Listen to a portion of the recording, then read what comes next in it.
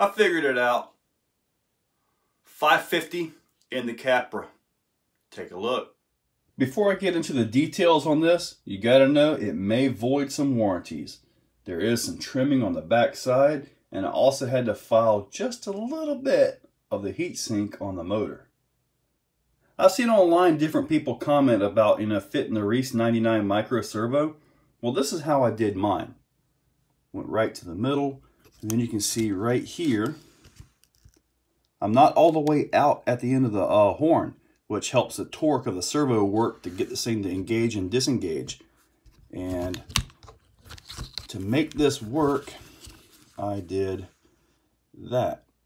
So basically I trimmed off the shoulder because the servo is really close to this piece right here, and it works really, really well. The piece I had to shave on the motor is right there. You can see the shiny, it's on the bottom heatsink. The top heatsink is not shiny because I did not have to trim that. And I had to do that to get some clearance. This is what I had to do to the suspension arm. Now I'm gonna have to figure almost nobody uses that top hole, so it shouldn't be an issue. I personally use the bottom hole on mine, but you can still get the second hole, I believe, pretty well.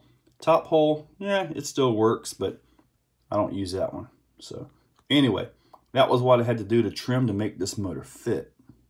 With the trimming of the mount and the motor piece, I've got just a little room for flex. Will this hit the motor under load? Maybe. Will it affect anything? Don't know, but we're about to find out. If there's anything about the Capra that I really don't like, it's like working on a Wraith. When you pull the motor to change it, or just work on the transmission or anything, I end up with this almost every time. It's like, geez, it's a disaster. There it sits, ready to go. So the first thing we all want to see is how fast is it with the 11 tooth and 3S. That thing has a lot of pep. It feels more instant than the Hobbywing Axe 2300 I had in here. Like it.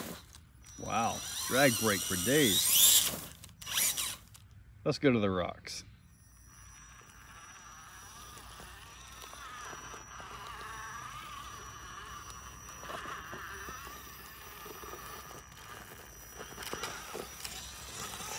Wow, I can tell you right now, this thing's got a bunch of torque to it.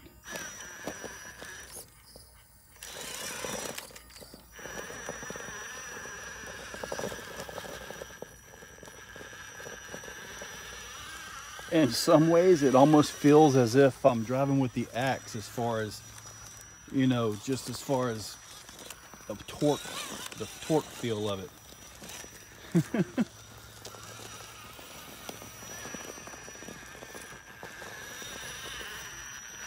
This motor is way better than the Crawlmaster Sport that I had.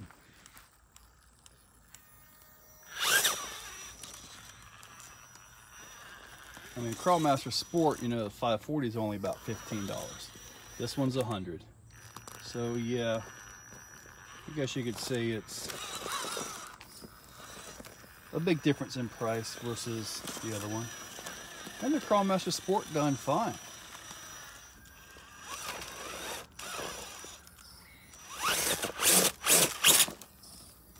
Instant power, instant brake. Wow.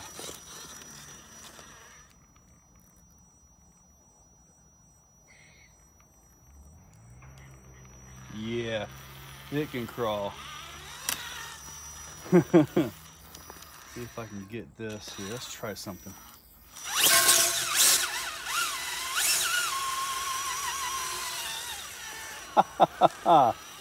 That was a nice way across it.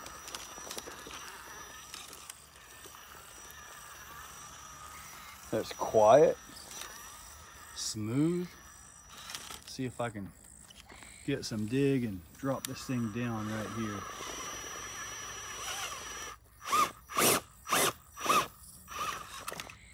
There we go. Get back to some drive, back to some dig. Oh, that front end is in a bad way right there. the tie rod was actually under the edge of the rock. Through some creative turning, I was able to get it up above the rock. Wow, that was a cool little drop. See if we can go up. I'm pretty sure we can.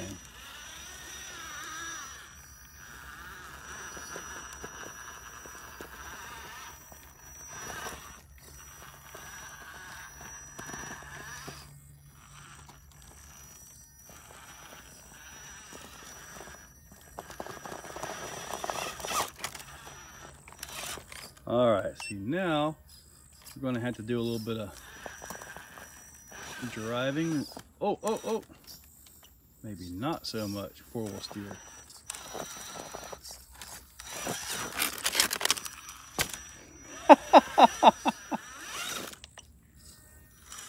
All right, get back to front steer only.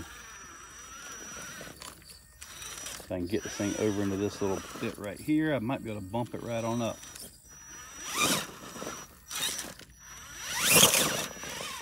There we go. Wow. This thing may have more power than the axe, more punch. Now, usually in my videos, I'm running the 1500 milliamp Helios 3S. And for this one, I'm running the Gens Ace 3600 milliamp LIHV, or the high voltage 3S. So when I spoke about the high voltage stuff, I asked would it be compatible, you know, with the Hobby Wing stuff. The guy says, yeah, the high voltage just kind of burns off so fast, and then you end up with a normal 3S. And so far I have not had any issues with the 3S stuff, or the high voltage 3S. It's just simply ran just fine. As far as high voltage making a difference on the drive, I haven't noticed that it was any benefit really. Maybe it's just me, but just haven't really noticed that.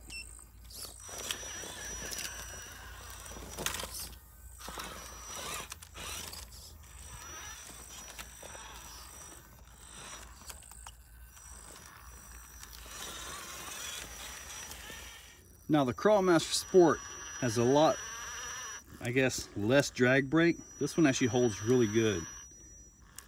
Now let's try something. Wow. Wow, instant. This is like brushless power, man. No kidding.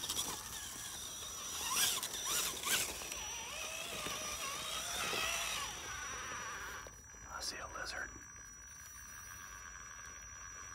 Can I get the lizard? It's not Sam. Oh, look at that.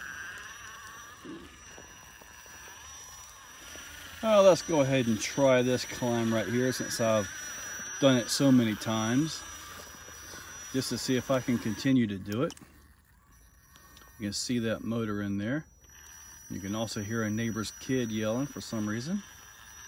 You never can tell what's going on with these neighbors around here. Sometimes it's like, are they even okay? Ah, nice and easy.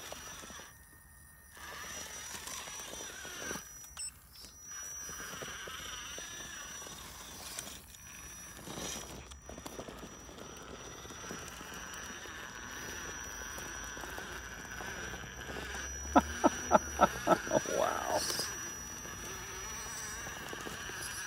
How's that for a U-turn? Go ahead and see if I can get up this thing real quick. Yep, easy.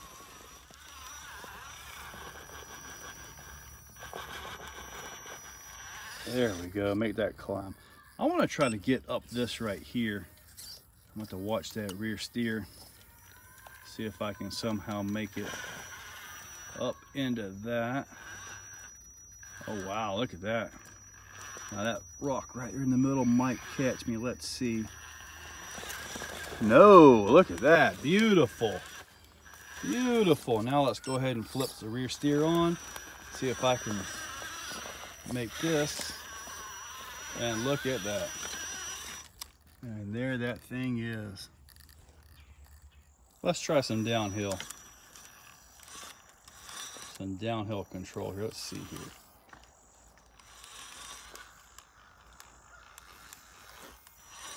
Very nice. Now we're going to go over here. Wow. I know I'm saying wow a lot, but this motor is insanely smooth and works really good in here. I may never put an axe back in this. Don't know yet. But then again, yeah, you never know what I may record. Wow. I thought maybe I broke something on that. Seems to be all right. I'm pretty sure I heard a click though.